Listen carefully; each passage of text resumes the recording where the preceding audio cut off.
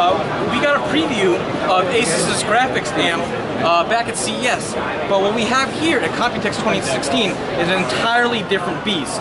Because back in CES, this was a proprietary solution, but now they have Asus's graphics amp running through USB Thunderbolt 3, so that it'll work with pretty much any computer with a USB 3 Thunderbolt port. Now, if we can actually open this up, and we can check out inside the graphics amp. They have a NVIDIA GTX 1080 card running, powered by about a 600 watt power supply.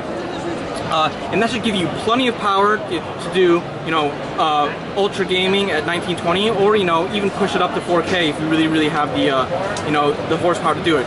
You're still going to need a pretty beefy CPU inside whatever computer you hook up to it.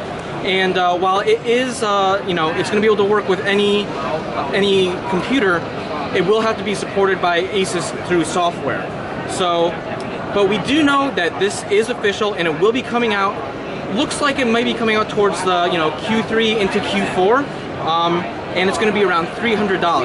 And once again, this is Sam Rutherford for Laptop Mag and Tom's Guide, checking out Asus's new graphics amp.